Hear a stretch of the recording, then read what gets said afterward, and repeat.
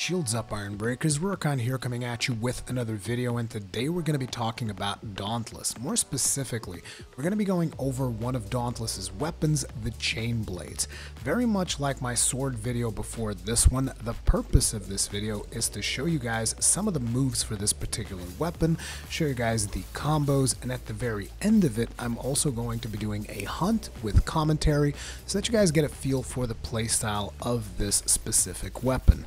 Having said that, what is so special about the Chain Blades? Well, the Chain Blades are essentially, as of the recording of this video, the weapon with the most mobility in the whole game. So this is an extremely agile weapon which can instantly be seen if you just try dodging once you have this weapon equipped.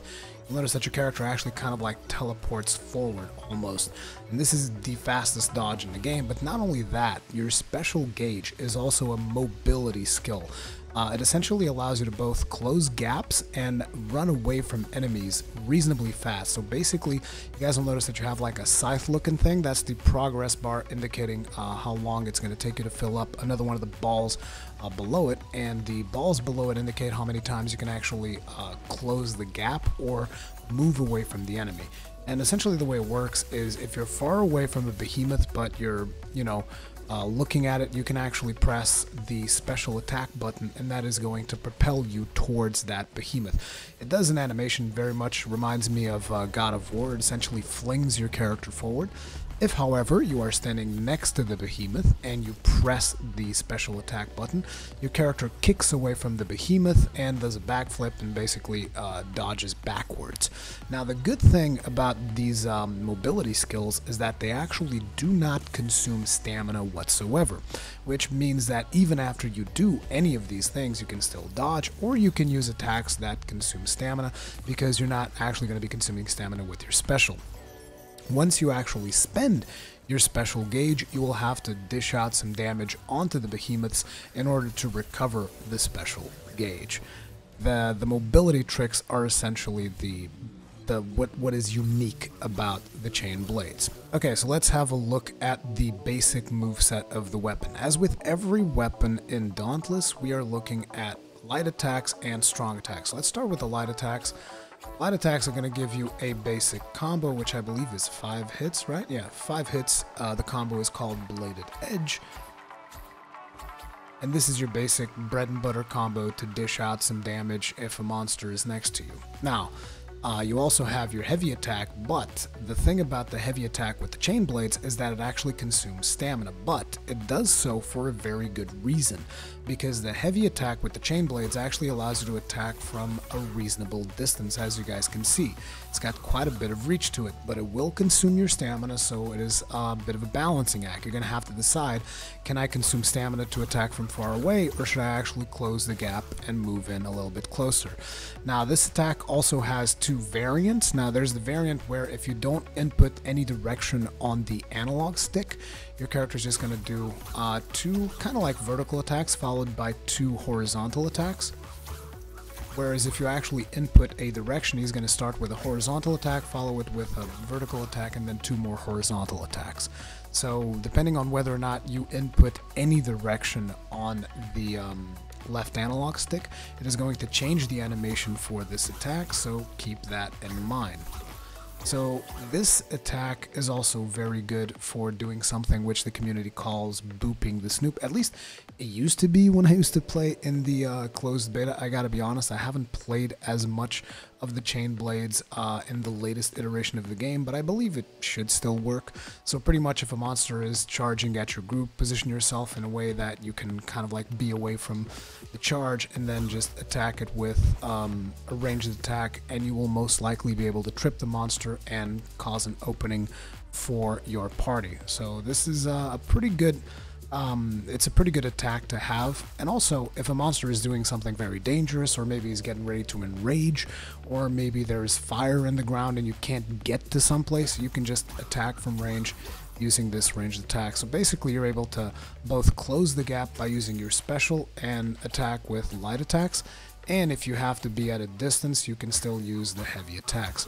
But naturally, that's not gonna be all. So we still have 2 combos that we can do using the Chain Blades. Let me just see the actual names, because I know how to do the combos, I just don't know the names.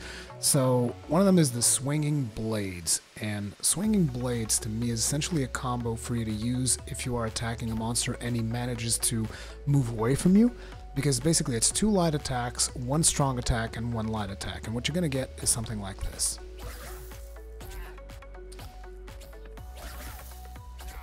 And this particular attack is like, okay, so I'm attacking the monster, he moved away. Okay, heavy attacks, and you're going to still hit him a little bit. And also, it's good for AoE situations, even though I'm not a huge fan of fighting 2 behemoths at the same time. Using an AoE attack, I'd rather focus one of them down at a time. But, you know, it's a combo, it's in there, you can use it, it still deals a significant amount of damage, but to me the combo that is really important is the, what's it called? Blade Spin. So this is 3 light attacks and 1 heavy, and you're going to keep that heavy pressed, and what you're going to get is this. 1, 2, 3, then keep the heavy pressed.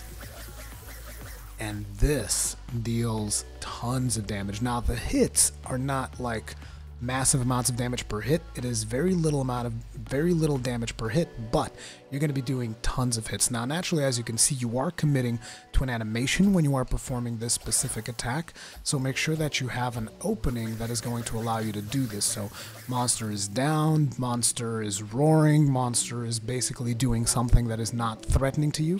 You can go ahead, do the 3 attacks, and then do this. And you can actually finish this out by doing a light attack at the end of it as well. So you also get that attack at the end, but usually this is like my go-to skill when I see an opening, when I see that I can actually start dealing damage, and it is really, really good damage. But again, the essence of this weapon is its mobility.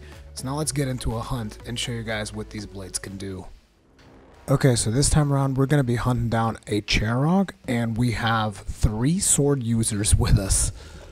Can we get any more sword users out here, please? So I'm going to start with a couple of ranged attacks. I want to see what he's going to be doing. I'm going to move in for some damage. He's going to be spewing out some fire. I want to be careful with that. I'm going to close in. Ooh, actually allowed myself to get hit by that. Shouldn't have not done it. Move away. Now, the main danger from the Charog is all of the fire that you guys can see. Like, there's tons and tons of AoE in the ground. So I'm just basically trying to avoid all that. Because if you do touch those, fires, you're gonna be you're gonna start to burn, and that's gonna deal massive damage. But essentially, you want to just look for the openings that are going to allow you to do the spinning blades combo. I don't remember if that's the actual name or not, but basically, oops, messed that up. Incoming attack. Oh wow, dodged right into it. Actually, no, I didn't. I did avoid that. Okay, let's wait for the next attack. So much fire in there. Okay, now let's move in. We were actually able to get a lot of value out of that, if you ask me. Let's move in again. Move out. See, that's the thing that you can do with the chain blades. That and the friggin' amazing dodges that you have. Crap, we're on fire. Okay, we're able to put that out. I'm gonna actually pop a healing item. Incoming another fire attack. And that's a lot of AoE on the ground, so I'm gonna steer clear of that. I'm gonna wait for him to move out, and now charge in. Ouch. Nice little punch to the face. Thank you very much. Appreciate that. Moving back in. Oh, looks like we already chopped the tail. We do have 3 sword users, so I guess they've been going to town on it.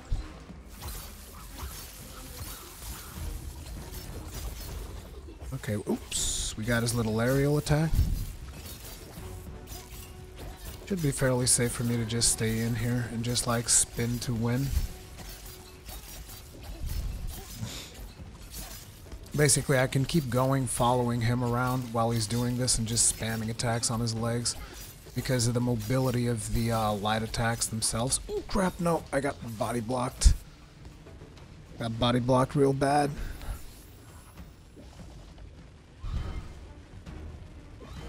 Come on, come on, come on. And go back in. And now we should be able to just wail on him like nobody's business. I'm gonna regen some stamina, move away. Ooh, I wanted to go back out, but I kind of failed the second special there. This is very dangerous. Did we use all of our... No, we didn't. Okay, we still have some ether in there that we can sniff.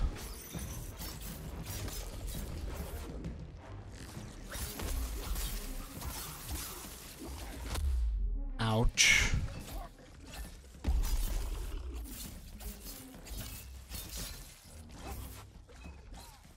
Now let's move back in.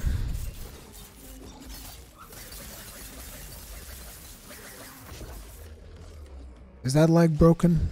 I think that leg might be broken. We gotta work on the front leg a little bit more. But I do need to heal a little bit. So let's actually sheath our weapons, run away. Always remember that if you sheath your weapons before you start to run away, you're actually not going to expend any stamina. Oh wow, we had one use out of that.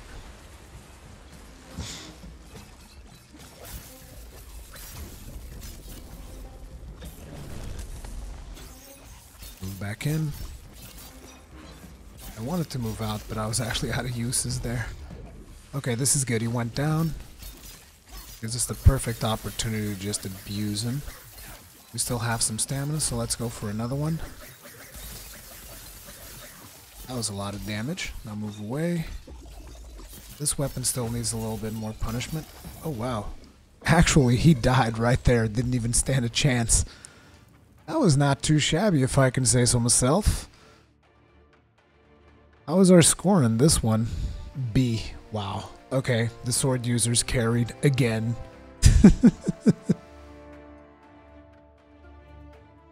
But yeah, you guys, this right here is the Chain Blades. As per usual, let me know what you guys think about this video. Let me know if you guys want to see more Dauntless content in the channel. I still have a couple of weapons that I want to cover. And then I will be taking all of your feedback. But yeah, feedback, comment section below. And remember, if you enjoy my videos, subscribe, hit the bell icon so that you actually get notifications. And once again, the end slate's coming up with 2 more video suggestions for you. If you guys are looking to entertain yourself some more with my videos, be sure to click on one of those and keep going. Otherwise, thank you very much for watching, and I'll see you guys in the next one.